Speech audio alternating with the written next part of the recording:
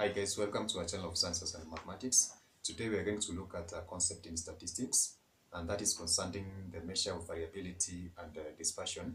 Of course, this is going to give us a basis of understanding the concepts of range and the mean absolute deviation, which of course is going to assist us in trying to figure out how our different range of data are being treated in this concept of statistics. So thank you and welcome. So as I've said, we looked at the concept of one of the measures of central tendency in our previous video. So today still we're going to look at the concept in statistics. And this is the concept of measures of variability and dispersion.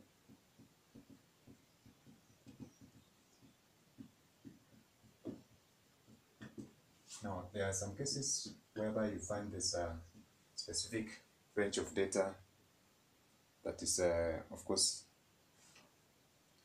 spread out, and it's, of course, it's, essential for us to understand that there's some ways in which we need to treat this kind of data for it to give us the relevant information that we may require from it.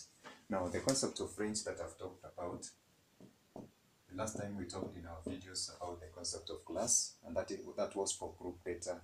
Now for range tells us about the difference between the largest value and the smallest value. For example, for group data, so this basically refers to the difference, or the difference between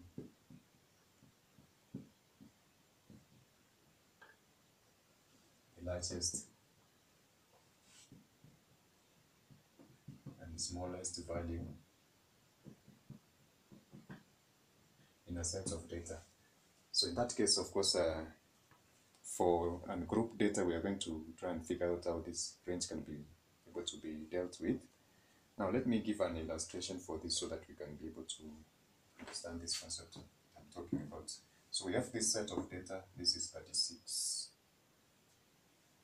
So this category of data that we have listed in one of our videos, and we call it our introduction actually to statistics, and we call it group data. And the last one is 84. So basically, just put a comma. So we have 1, 2, 3, 4, 5, 6 sets of data that we refer to as n. So we have 20, 36, 54, 10, 1 or 2, and 84. So in that case, we have defined the range as the difference between the largest value and the smallest value for this set of data. Therefore, it's good for us to try and identify out which is the largest and which is the smallest value from this range of data.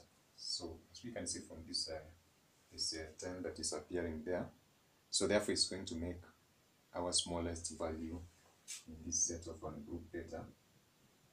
And then if we try to look at the other values, this is the largest value, which is of course beyond 84, so we have the largest.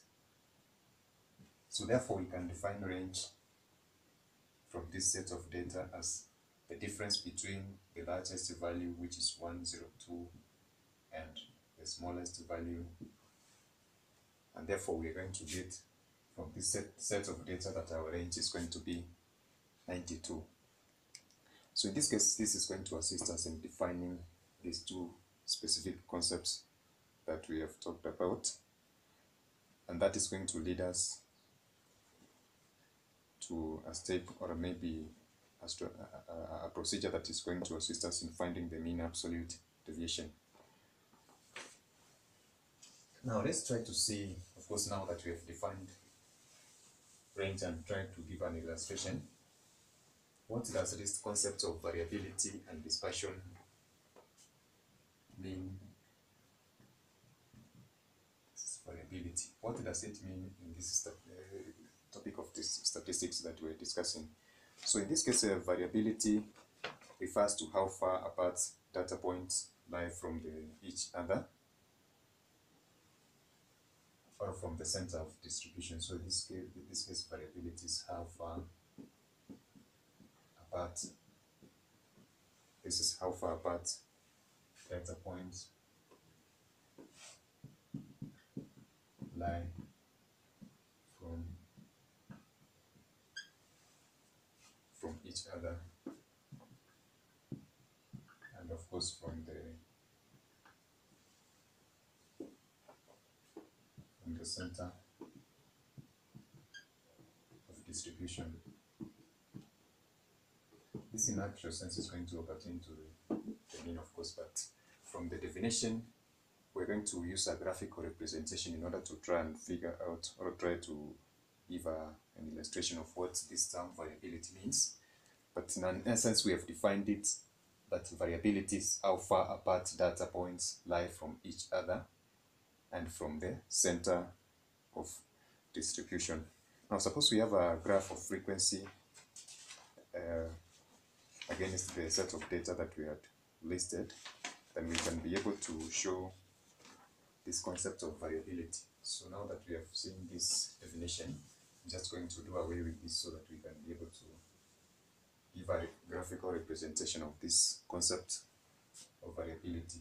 So suppose we have a set of data of frequency, this against the set of data, so therefore we're going to see that for dispersion or for variability, I'm going to use these two graphs. This one, maybe I use this other one.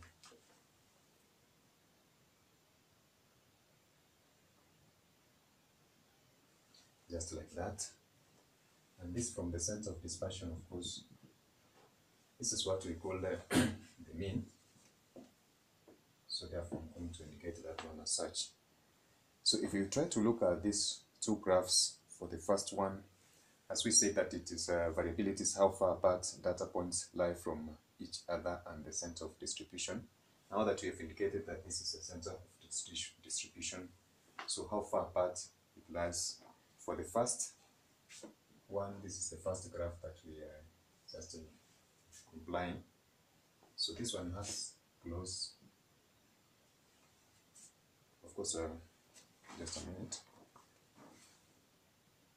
I'm going to have a third graph here for still illustration, so that it is a concept that I need to emphasize on. So I'm going to do away with that one. So this is a third range of data that is of course appearing like that. So for us to give the difference or this illustration for variability, then this one does not go far away from the center of distribution, therefore it's going to have a low variability. So it doesn't go away from the center of distribution, therefore it's going to have low variability. Now for the second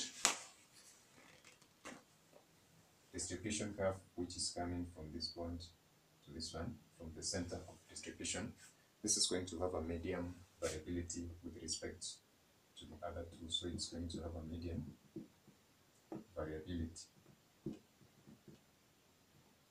Now for the last one, this is going to be having a wider, or the difference between the center of distribution and that graph is very high, therefore this is going to have a high variability. From the term vary, so therefore this is going to have a high variability. And that is illustrating the concept of variability, how far apart they are from the midpoint. So going forward, of course, we talked about the concept of variability and dispersion. We'll also try to look at the second concept, that is dispersion.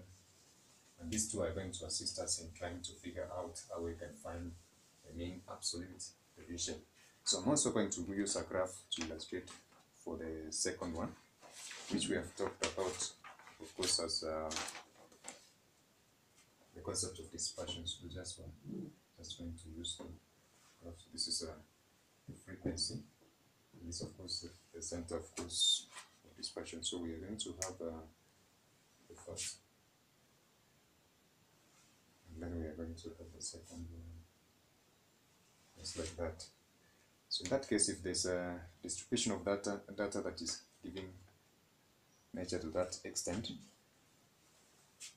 this is going to assist us explain the concept of dispersion.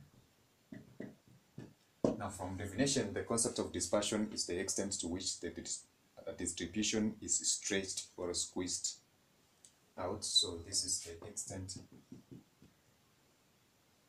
of the extent to which a distribution has been, just to give us summary, the extent to which a distribution has been stretched or squeezed. So from this simple definition, we can see that this one has been squeezed and this one